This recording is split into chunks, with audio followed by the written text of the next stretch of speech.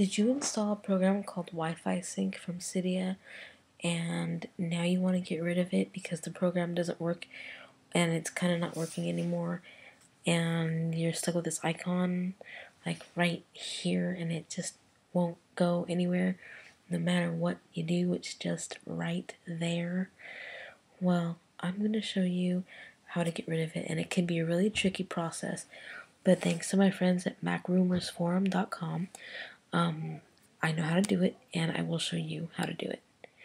So what you need to do is go to this website, and I'll put the link in the description as always, and you need to scroll down to the last link where it says uninstall for Mac OS X right here.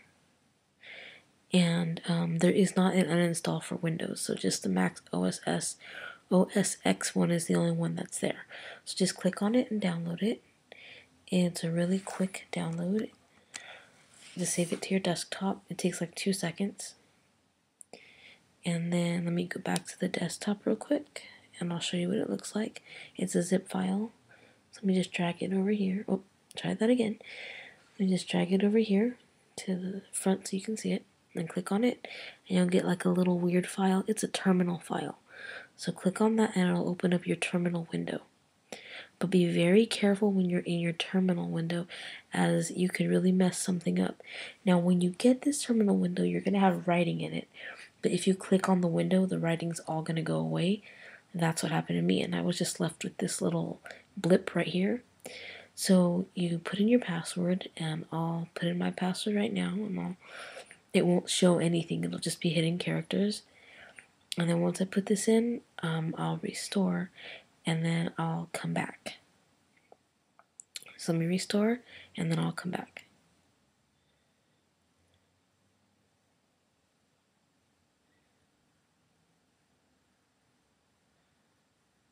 Okay, so I restored my computer, or rebooted I should say.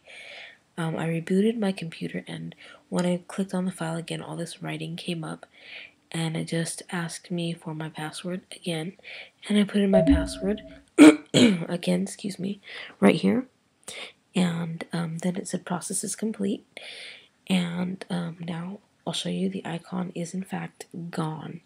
It is nowhere to be found, and I am so happy because that's a couple of kilobytes on my desktop that I did not need, taken up by an app that doesn't work.